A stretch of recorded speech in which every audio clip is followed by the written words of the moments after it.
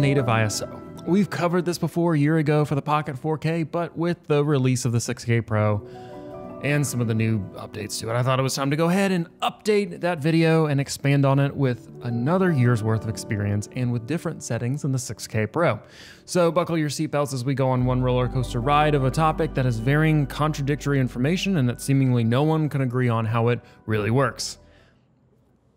So let's talk about it.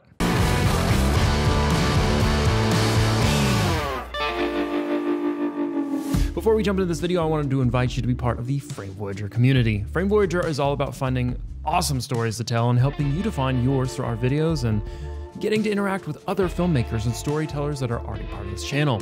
So be sure to subscribe and hit the notification bell to keep up to date with all of our content.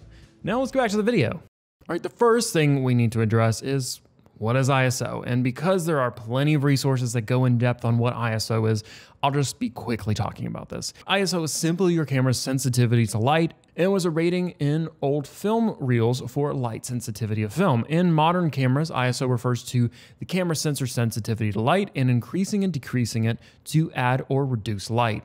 In digitally amplifying the ISO levels like this, you can run into some issues like noise, image quality, or color shift in some of your images.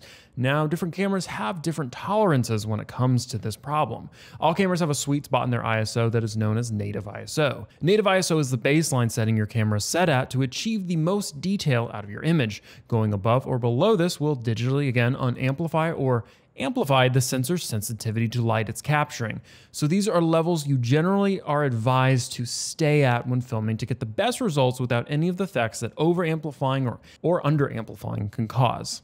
This brings us to the interesting case of the Blackmagic Pocket Cinema cameras, which offer dual native ISO systems. This offers users a camera with two systems of ISO that can be utilized to give you more flexibility over lighting situations.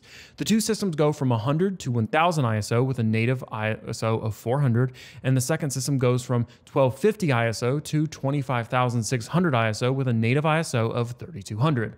When you adjust your settings in the camera, it will automatically switch to the secondary ISO system when you surpass the 1000 ISO. This means that when you're shooting in a poorly lit situation, you can kick it into that higher ISO and still get a clean image at the brighter 3200 ISO, while again being at a native ISO. Blackmagic optimized it this way to minimize grain or noise in the footage while maintaining the full dynamic range of the sensor. And dynamic range, for those of you who don't know, is the camera's ability to capture stops of light above and below middle gray. The more dynamic range you have, the better your camera is able to capture the highlights and shadows in an image, giving it a more pleasant roll-off, essentially. And there's some other things that go into that, but like the more dynamic range you have, the better it is. And some of it has to do with the sensor quality too, but generally speaking, more dynamic range, better quality.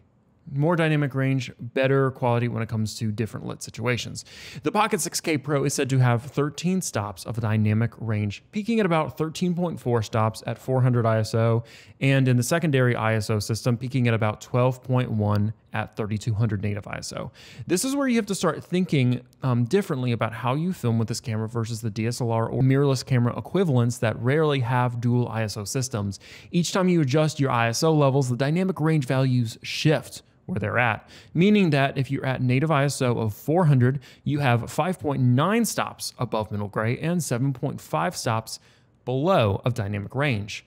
This means that for this ISO, you have slightly more dynamic range in the shadows, or simply put, the darker areas of your footage. Now, if you went all the way back to 100 ISO, you only have 3.9 stops above middle gray, but 9.5 below, meaning that oddly enough, you have very little range on the highlights of your image if you shoot at 100 ISO. You would actually have better success filming and exposing for 1000 ISO in direct sunlight, since it has 7.3 stops above middle gray, which is about 4 stops more than 100 ISO has. It's kind of crazy, but that's how they have it set up. Meaning if you properly expose again for 1000 ISO, you'll get way more details and highlights than at 100. The secondary ISO system is also fairly similar to this. And this is why, as you learn to expose these cameras and the 6K Pro, and understanding how the dynamic range is shifted when you change your ISO is crucial to getting good quality footage If you shoot at the wrong ISO level, even with the ability to change it in post, you'll likely not be able to get the footage to the appropriate setting. That is why I always recommend filming at the native ISO levels. Here, you get a more balanced, dynamic range, and it's the ISO setting that is supposed to give you the best image quality. I've had a lot of people express to me that they find that 400 ISO has more noise in it than 100 ISO. But with raw footage, you will typically see more of that noise or grain on it than a non-raw codec. So even though it may have more noise, more noise and grain does not always equal a bad thing. There's a point where it gets to a bad thing. But here, when you're shooting at 400, it's totally fine. And honestly, you can go and fix that in DaVinci Resolve. They have settings for it. And again, I've talked about this in previous videos, but I've linked a video to how people get rid of noise in their B-raw footage from DaVinci Resolve. So here are a few reasons I also recommend always filming at native ISO. To me, having it at 400 ISO gives me some wiggle room when editing and if I got my exposure wrong. Now, this will only work, again, if you're in B-raw and you're able to adjust it in post. I have plenty of room to adjust other ISO levels above or below this level if I've managed to overexpose or underexpose an image, which can happen when you film run and gun like I do. And I try to make sure I film properly, but you know, you do have those moments where it doesn't always come together perfectly. And having a wide range on either side of the ISO to go up higher to give a little bit more exposure or down just a little bit more to kind of balance it out really helps. Because if you film at 100 ISO and it's too bright, there's nowhere to go. Also, you really shouldn't be filming at 100 ISO if it's bright.